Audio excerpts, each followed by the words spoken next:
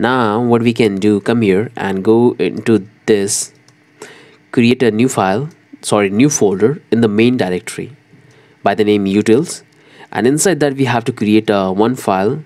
In this we're going to keep all the normal functions like interaction with the contract, connecting wallet, all those functions we're going to write in this utils. And I'm going to call this file name is going to be, let's say, app feature JS, and that we're going to build all the functionality. So what we're going to do is, first we have to import couple of things. First, ethers, and that's coming from, let's say, ethers, not from hardhat. And here you can see we have installed this. Okay, I have installed the wrong one. If we have to install with s, so it's only ether, so simply grab this one and we have to uninstall this package first. Uninstall ether, and here we have uninstall that. Okay, it's uninstall that, and now we have to import this one. So npm I ethers with s, this is the package we need. It's working fine, so we have this package now working, and that's what we have imported. Now we have to import web3 model, and that's coming from web3 model. We have to import this is all the export we have doing from this context, and that's what we have to import in the API feature. So boot token address, boot token API, all these we have to import. Simply grab this, copy and paste, and this is coming from the context. Let's import that, import this one.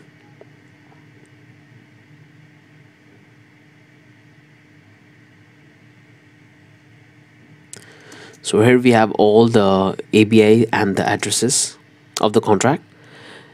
Now things looking good so far. Here we have to import one more thing, so let's come here, import, and we need to import the with API, and that's coming from the same directory. Simply copy that, and here we have to build a logic. So what we have to do is we have to export the const with address, and in that we're going to simply pass this. So if we come back to the single swap token, here we have the token addresses. So we need this one with 9, and this is the address we need. Simply grab this one, and that's what we're going to pass it here. And we already have the API, so we're going to simply call the API, which is coming from here.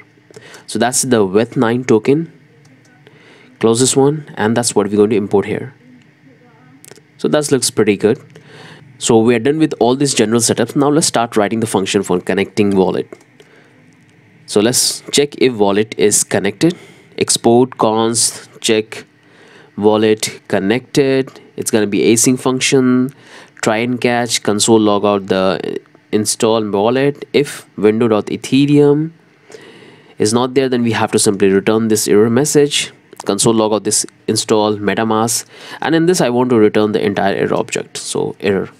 So that's the simple thing, the same thing we are doing here. So I'm going a little faster here. Now the second thing we have to do is const accounts, and we have to get all the accounts which is coming from window ethereum request method, and we have to call this accounts, eth accounts. Once we get the account, we have to simply call it, store it as a variable, and we want to call it first account. And here we have the account 1, because all the accounts will come in the form of array, and we have to get the first account. And from here we want to return the account, and that's the only thing we have to do here in check if wallet is connected.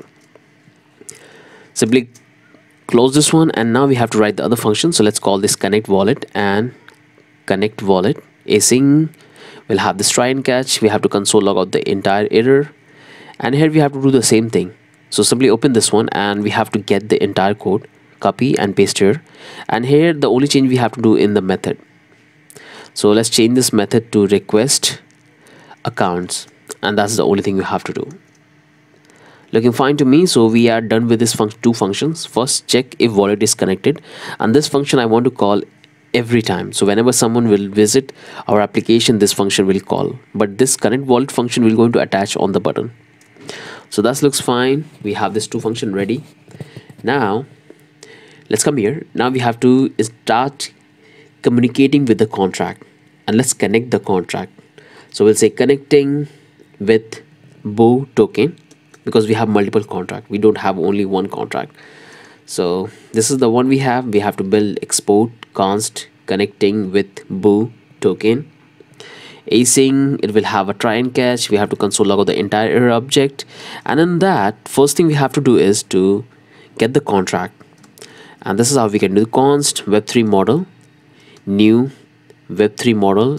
We have to build the connection, and then we have to build the provider. That's new ether dot provider. In that we have to pass the connection. Now once we have the connection, we have to get the signer, provider dot get signer, and then finally we have to simply get the contract. So contract, and here we're going to create another function. So let's call this function fetch Boo contract. In that we have to pass the signer, and this is the function we have to create, fetch Boo contract. So let's come here and let's create here fetching contract, and we'll say Boo token fetching. Create the function, so export const, and it will take this signer or provider.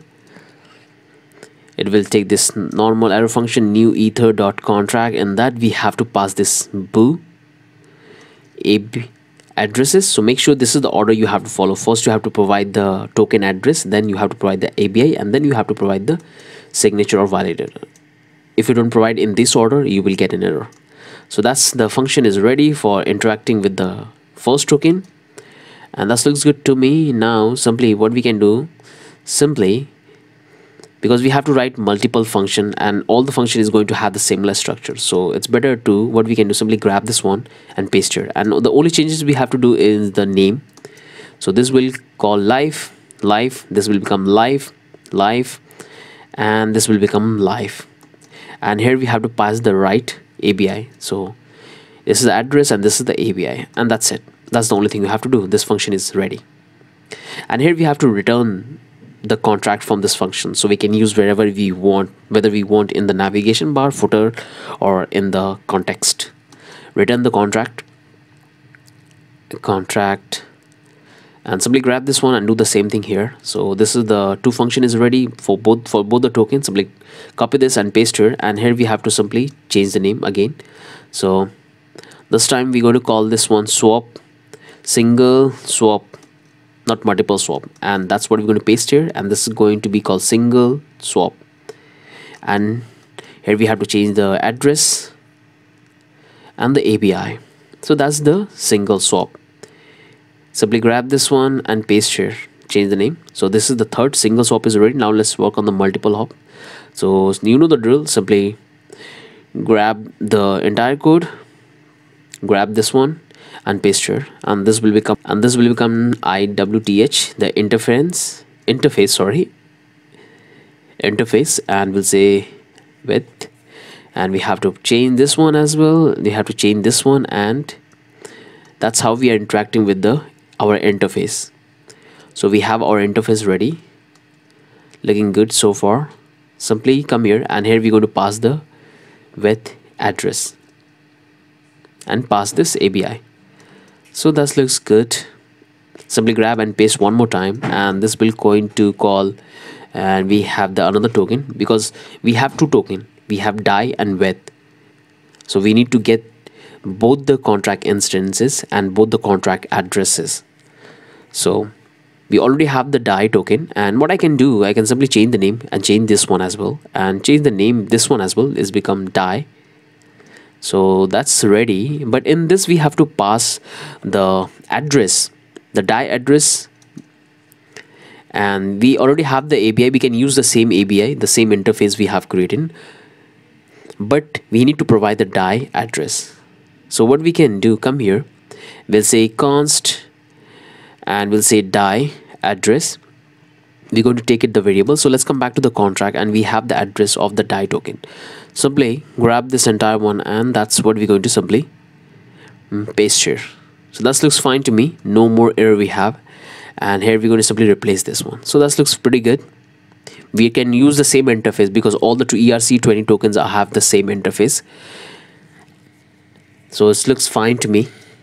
So that's working absolutely great. We have successfully interacting with the contracts. Close this one and close this one. close this one, close this one, close this one, and close this one. So make sure to check once more time, check all the function we have created, it's working or not. So right now I'm not creating this multi-hop contract interaction function, we're going to create later. So that looks fine to me. All things are looking good. We have all these imports, all these functions, and here we have all the interaction with the contract tokens. We have this, all this looking fine to me. So this is our API features. Now simply close this one, and this is the contract we have. Simply close this one, and now things are looking good. So let's have a look. Let's come back to the context, and now we can go to this actual context.